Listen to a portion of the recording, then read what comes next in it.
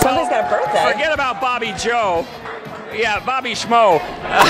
We love her. Someone just celebrated a birthday here, and we have to go talk to this woman because not only is it her birthday, happy birthday! Thank you. Oh my gosh, did you expect it to open on my birthday? Yeah, that was so nice of them. What is your name? Christine. Christine. Now, you guys have been to another Voodoo opening, so you're like veterans now. Yeah, we went to the one in Denver, and we got to meet the founder and Chris before. It was on Father's Day. Our daughter was going to vet school. It was really fun. So what's this like to be in Tempe this opening? It's even better because it's our hometown. We love this. Couldn't wait to have it. And we even have like our friends, kids joining us. Like, this is great. Oh my gosh, I'm hoping you're going to get a lot of pictures because you have pictures from the other opening? We do. Yeah, we definitely do. So, yeah, we took a ton of pictures, and all we can say is we wish it was cooler, but I know you can't control that. We'll work on that. What'd you order? I'm going to get the Captain Crunch donut. Yeah, and I was going to get the maple bar. It looks awesome. It's one of their top sellers. Happy birthday to you both. Let's spin around. We're kind of, in the thick of it. The line is still wrapped around the building. Hector's up with our drone, and you can see it goes around the building and stretches on over to the nearby street. I think it's not Terrace, it's Spence. I'm here with the head honcho, Chris Schultz. Oh, that's so cool. I've never been called the head honcho.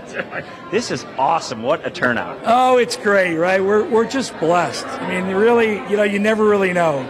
Last night I lay awake, just fingers crossed, is anyone going to show up? I hope someone shows up. And holy cow, I think all of Tempe's here.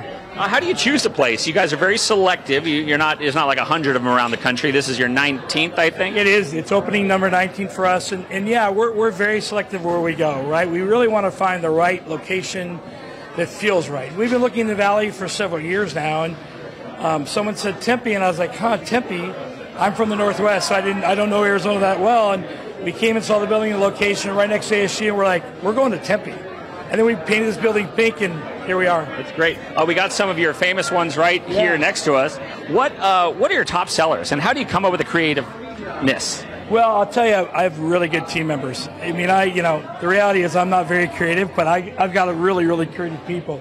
But, let's start with the Voodoo Doll, right? The Voodoo Doll is infamous with voodoo and what we do.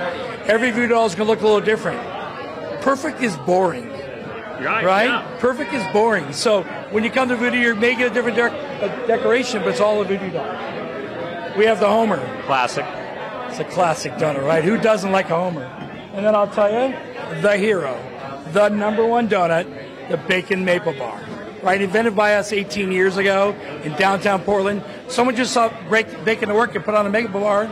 It's brilliant, and that's what the birthday girl just ordered. Absolutely. Great. Thanks for your time. They're also hiring. If you work 20 hours, you get benefits, starting pay $15 an hour, and you get to be yourself, no name tags, you get to wear you want. This looks like a really fun place, guys. And if this TV thing doesn't work out, you might see me here slanging donuts.